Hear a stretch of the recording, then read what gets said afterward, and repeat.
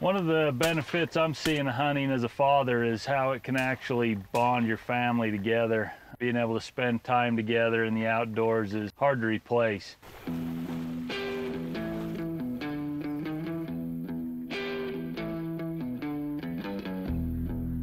The Ogden Bay Waterfowl Management Area was first constructed in 1937. It was the first Pittman-Robertson Act funded project in the whole nation, so that's really cool that we have that right here in our backyard in Utah. We create a lot of great forage out in the open water, and that attracts ducks, geese, and swans. Utah in general is one of the most important nesting areas for cinnamon teal on the entire continent.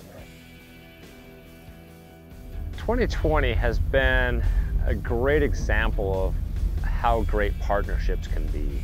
Our annual operating budget is $50,000. Doesn't allow us any extra money to go above and beyond and do any projects. We replaced 84 water control structures that gave managers the ability to actually manage the wetlands. We have cleaned channels and rebuilt dikes that also give managers the ability to manage the water levels. We wouldn't be able to do any of the projects that we've done, let alone $300,000 worth of projects.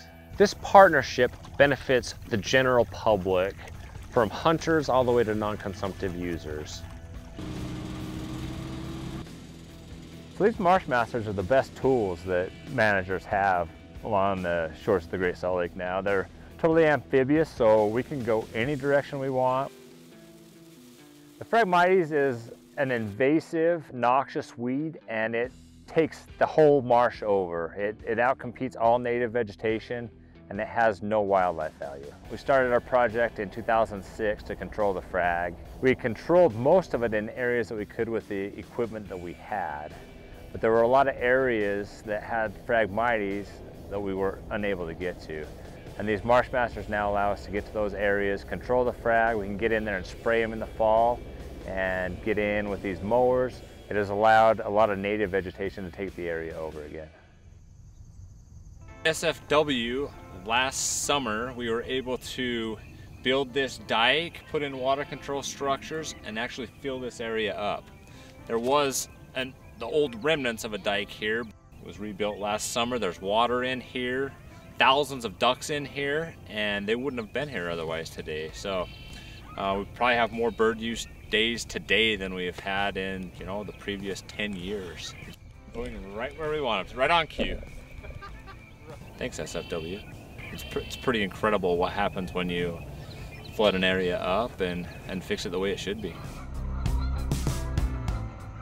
One of the biggest struggles with upland game and waterfowl is finding the funding source to go in and do these type of projects, especially on this larger scale.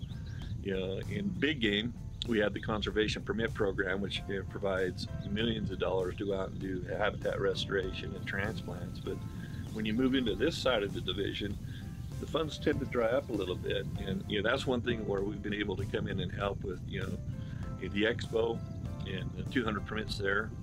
A lot of these projects we looked at today here were funded through that, and also chapter money.